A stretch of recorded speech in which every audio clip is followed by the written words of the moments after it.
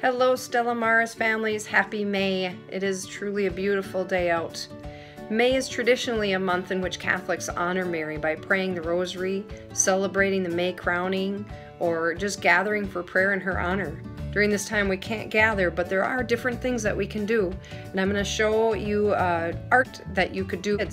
You could do it on paper like I'm going to do, or you could do it on a window like many people did with the stained glass windows. So you can also pray the rosary together. There's lots of good videos out there that you can follow along, or you can pray a litany of Mary. So here is a project that you can do with your family.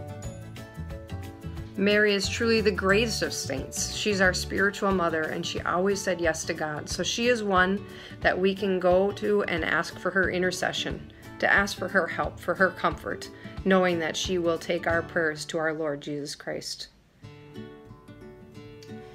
At our house, our dining room has become more than just where we gather for our family meals, which thankfully is more frequent now. It is one good thing that has come out of this.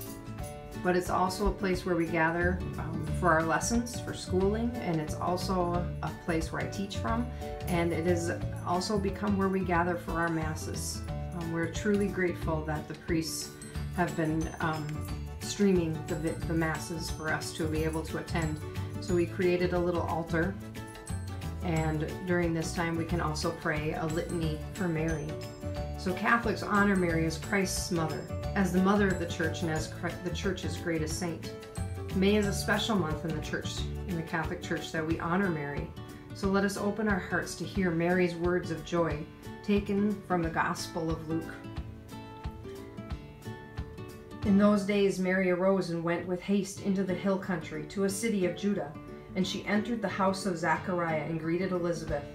And when Elizabeth heard the greeting of Mary, the child leaped in her womb, and Elizabeth was filled with the Holy Spirit. And she exclaimed with a loud cry, "Blessed are you among women, and blessed is the fruit of your womb. And why is this granted to me, that the mother of my Lord should come to me? For behold, when the voice of your greeting came to my ears, the child in my womb leaped for joy. And blessed is she who believed that there would be a fulfillment of what was spoken to her from the Lord." And Mary said, "My soul magnifies the Lord, and my spirit rejoices in God my Savior, for he has regarded the low estate of his handmaiden. For behold, henceforth all generations will call me blessed. For he who is mighty has done great things for me, and holy is his name. And his mercy is on those who fear him from generation to generation." The Gospel of Luke. So I'm going to show you an art project that you can do to help celebrate this month of Mary.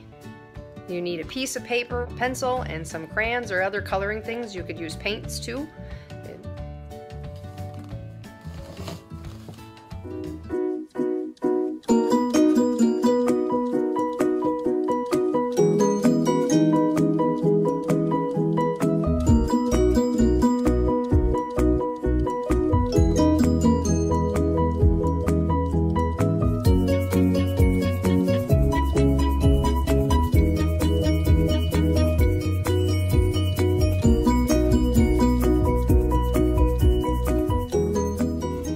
So I hope you have fun creating and know that they all can turn out a little bit different.